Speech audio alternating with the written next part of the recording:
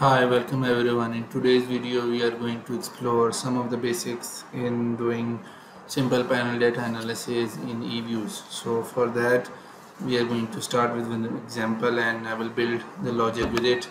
So for that, you have to open EViews and go in the new work file.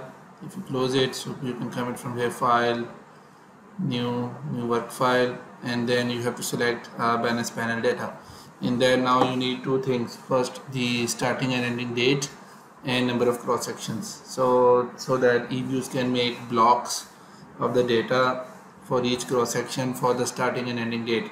So it means what you have to do is that in your Excel file you need to make sure that the starting and ending year for each cross section must be same, so that it becomes a square, that each country has equal number of years. Otherwise what will happen is when you paste the data, it will not be equal and it will give wrong results, or even if you import it, it will give wrong output. So for that, first of all, we need to count the number of years.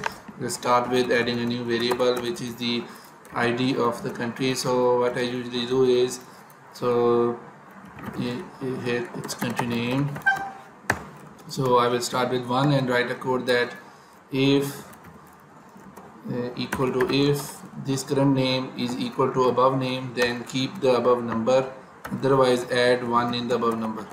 So this code that I have shown here, if the names are equal with the previous one, keep the above number, otherwise the number plus 1. So if I drag it, so if you come down, you will see how many number of years are here. Number of countries 217. So I found out that data has 217 countries and data is from 1960 to 2020. So I will go in EViews and write 217 and data is from 1960 to 2020. So this way it will create 217 boxes from this to this. So I will go back and then just copy the data from country to all my independent variables, Control Shift right and Control Shift down. So when I copy it, I will go in EViews, go in Ops Quick, empty group edit series, move one block up so that I can paste the names.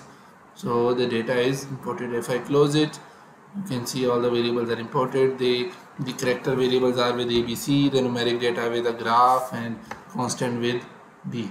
So some values are already there. C is a constant, intercept.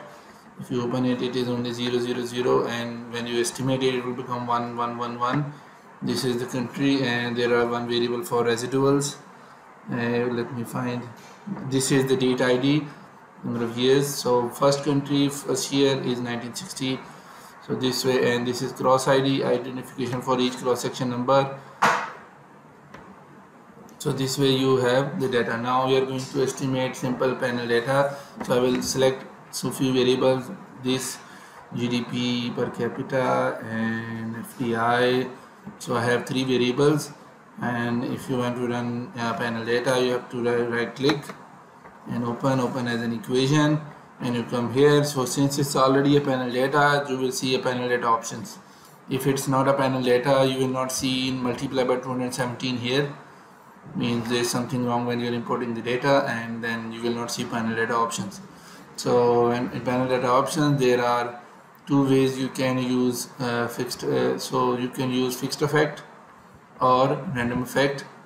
So when you run fixed effect, it will run the fixed effect model, and then you can also check if it is significant or not. You will go here, and then if redundant effect text will check fixed effect versus OLS, and it is significant, means fixed effect is better than OLS.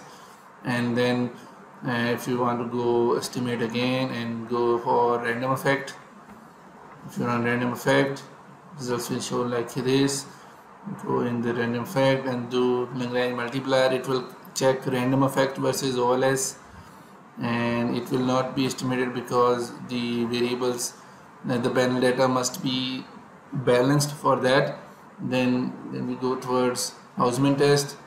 It is significant. It means if Hausman is significant, it means fixed effect is better than the random effect model. So it means the fixed effect and random effect are not similar, and fixed effect is more fixed effect is better because it's consistent in solving the problem. So this way we can run. Now if you have a fixed then the fixed effect model, you can also run two-way fixed effect by using period fixed and time fixed.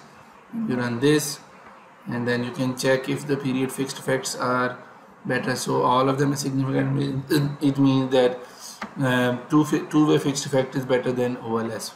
But you cannot estimate two-way random or any mixed because it requires balanced panel data.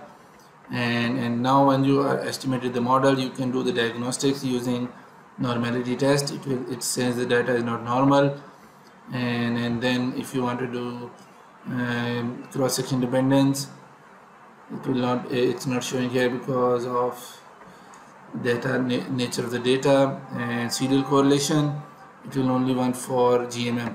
But you can also check other diagnostics using the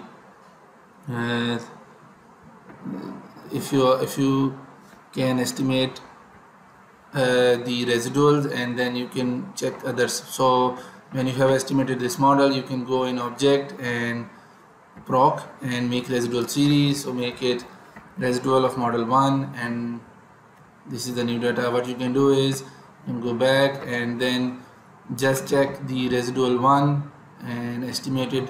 So you can go in new object and then residual 01 as a variable and C and lag of that variable RESID 01 minus 1. So this way you can check that if the lag is significant, it means there is autocorrelation, and it can also be confirmed from the Durbin-Watson test of the fixed effect model that we already shown. So there is autocorrelation in the model. Other ways are that if you want to check heteroscedasticity, the method is that you have to first of all calculate the square of residuals. So RESID 01 012 is equal to SID 01 into SID 01. So this way it's a square variable, and then you go in object and generate series exit 012 and then add independent variables. My independent variable was GDP, EC, and then FDI. So if they are significantly affecting the square of residuals like GDP per capita, it means there is heteroscedasticity. This test is called Brosh-Pagan-Godfrey test, and the autocorrelation test is just a short method to calculate Durbin-Watson. So this way you can do basic panel data models in EViews. Hope you understand the basics, that how to import the data and how to estimate basic panel data models. Thank you very much.